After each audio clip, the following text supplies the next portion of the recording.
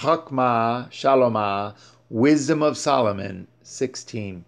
Therefore, by the like were they punished worthily, and by the multitude of beasts tormented. Instead of which punishment, dealing graciously with your own people, you prepared for them meat of a strange taste, even quails to stir up their appetite, to the end that they, desiring food, might for the ugly sight of the beasts sent among them loathe even that which they must needs desire. But these, suffering penury for a short space, might be made partakers of a strange taste.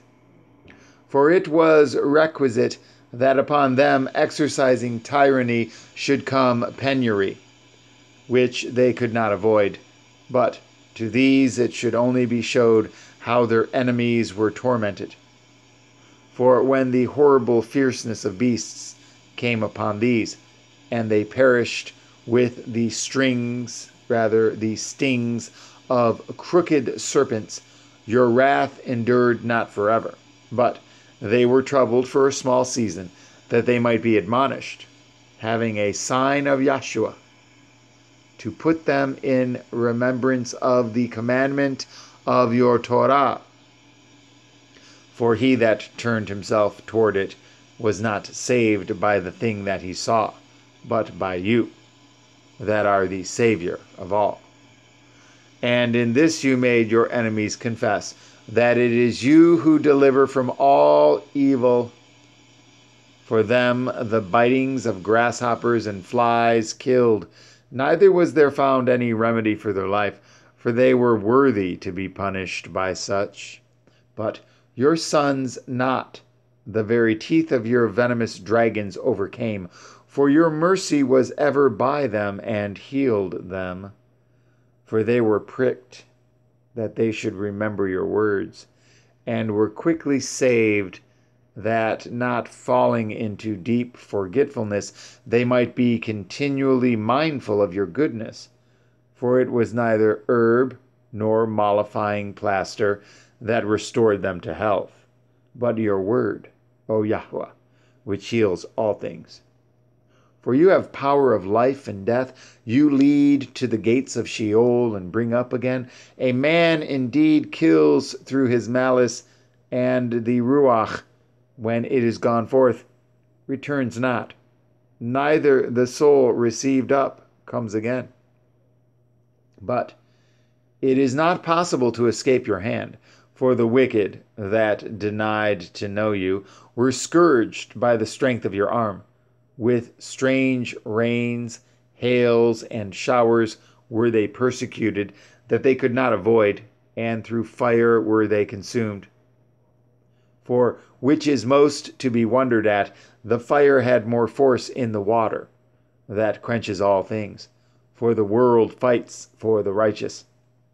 For some time the flame was mitigated, that it might not burn up the beasts that were sent against the wicked, but themselves might see and perceive that they were persecuted with the judgment of Elohim. And at another time it burns even in the midst of water, above the power of fire, that it might destroy the fruits of an unjust land. Instead, whereof you fed your own people with angels' food, and did send them from heaven bread prepared without their labor, able to content every man's delight, and agreeing to every taste.